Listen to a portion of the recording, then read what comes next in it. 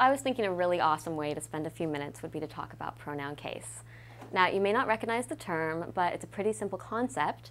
It's a difference between Caitlin and I went surfing and Caitlin and me went surfing.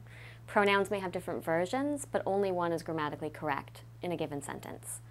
And this is going to be tested most often in the identifying errors questions on the SAT writing test.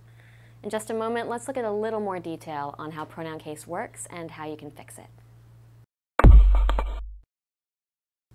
So here's a pretty daunting chart I wanted to share with you of very many pronouns.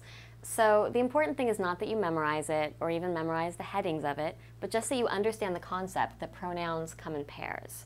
For instance, I and me represent the same person, but in some sentences I is grammatically correct, and in some sentences me is grammatically correct. And that goes for every pairing here. So how that plays into the SAT problems is that sometimes you may see the word him, and you'll have to check whether him is the best fit or he, the other counterpart to that, is the best fit for that particular sentence. Now, there are a couple exceptions here. You're not going to be tested on you versus you because they don't change depending on case. Same thing with it versus it. But the basic idea is that whenever you see a pronoun, you may have to check its pair and see which one belongs in the sentence. Now let's take that and go into detail on the three-step process for checking pronoun case for correctness.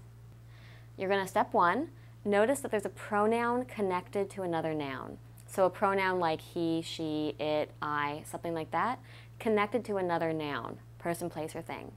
And when I say connected, I usually mean that there's going to be an and joining them together. It might occasionally be something else, like an or. Then what you're going to do is take the two pronoun cases, like I and me, or he and him, and see which one sounds better in the sentence, in isolation.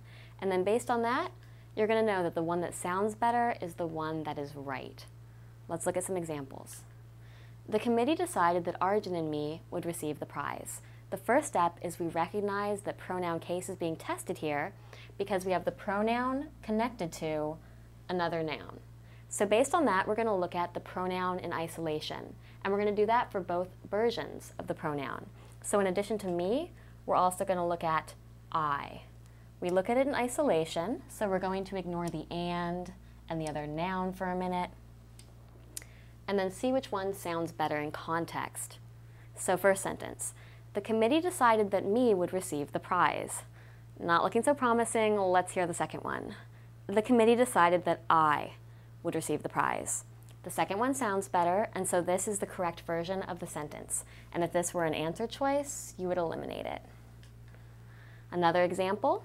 First of all, we recognize that pronoun case is being tested because we have the pronoun, the and joining it to the other noun.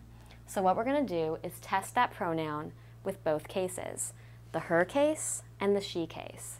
Now remember, we tested in isolation, so we're going to cross out the noun and the and.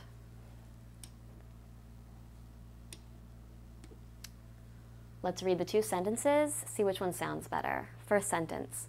My mother pointed out that it was time for her to leave for the medical appointment. Sounds promising, let's check the other one to be sure. My mother pointed out that it was time for she to leave for the medical appointment. That one sounds awful, and sure enough, the right answer is the first version. Last example.